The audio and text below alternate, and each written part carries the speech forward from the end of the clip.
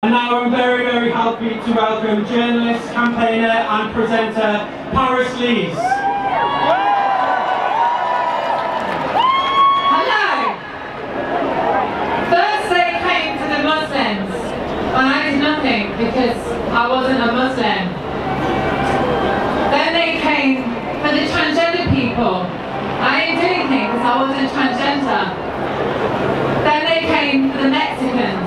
I didn't do anything because I wasn't Mexican. And then they came for me, and there was nobody there to defend me. Donald Trump has done and said some disgusting things over the past couple of years. But it's no surprise to me that among the many marginalised groups that he's targeted, one of the first people that he chose to go after their rights was transgender people.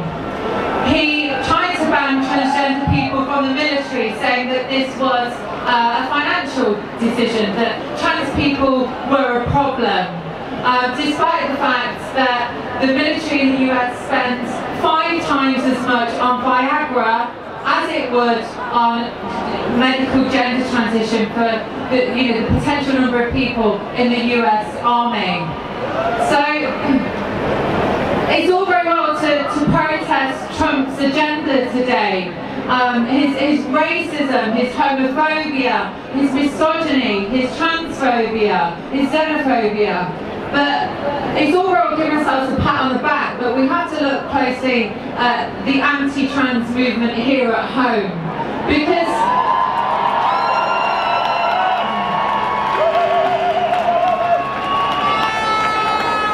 I'm a transgender woman, and I know, right?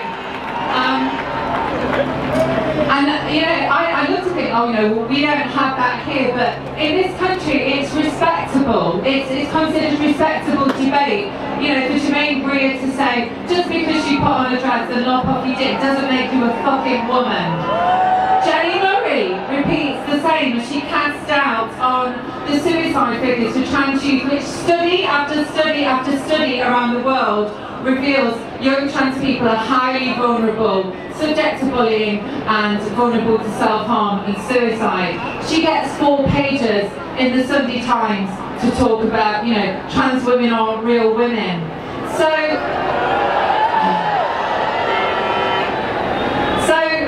I have a message. If there's anybody here today who is protesting Trump's agenda, who's actively trying to remove rights from trans people in this country, I've got 2 words for you. Fuck off.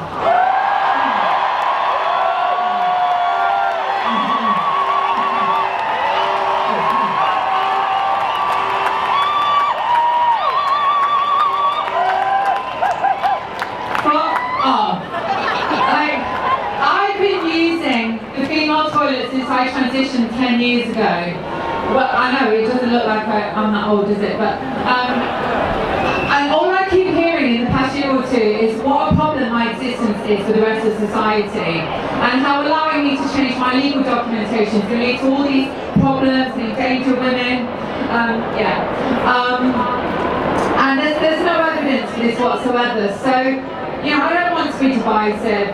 If you want to stand here in solidarity with me, with Muslim women, with sex workers, with disabled people, with working class people, with everybody who is spoken over by the establishment in this country, together we can push back against this regressive, bigoted and frankly cruel Trumpism, and make sure that it doesn't take hold in this country. Trans rights are human rights.